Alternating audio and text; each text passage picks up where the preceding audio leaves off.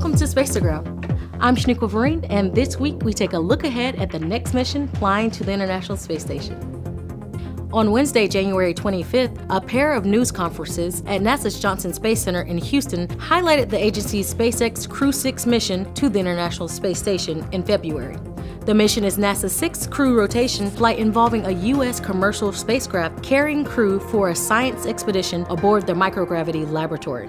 The purpose of the space station, it's a national lab and it's for scientific research. So we have this incredible, unique, weightless environment where we can conduct amazing scientific research, and that's why we go to the ISS. We will be subject to a lot of scientific observation that is done before the flight, during the flight, and post-flight to see the impact of weightlessness on our bodies, on our body mass. So it's all for the sake of science, and it's all for the sake of the push towards the boundaries of exploration towards space. The Crew-6 mission will carry NASA astronauts Steve Bowen and Warren Hoburg, as well as United Arab Emirates astronaut Sultan Al-Nayadeh and Roscosmos cosmonaut Andrei Fedyayev.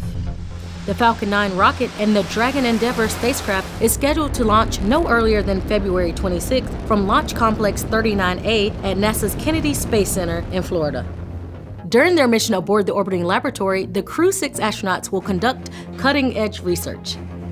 Studies of material flammability, tests of treatments for cardiac disease, and demonstration of a new tool that could monitor changes to the immune system during deep space exploration missions are just some of the more than 200 experiments that will occur during the mission. What we learn from the International Space Station will help us to explore Mars, especially for our transit habitat needed to get to and from the red planet. This week on Houston We Have a Podcast, Paul Kessler, aerospace engineer from NASA's Langley Research Center, discusses what a spacecraft that would take future Mars explorers to and from the red planet would look like. As always, you can catch the interview on Apple Podcasts, Google Podcasts, and SoundCloud. That's Space to Ground for this week. Thank you for watching.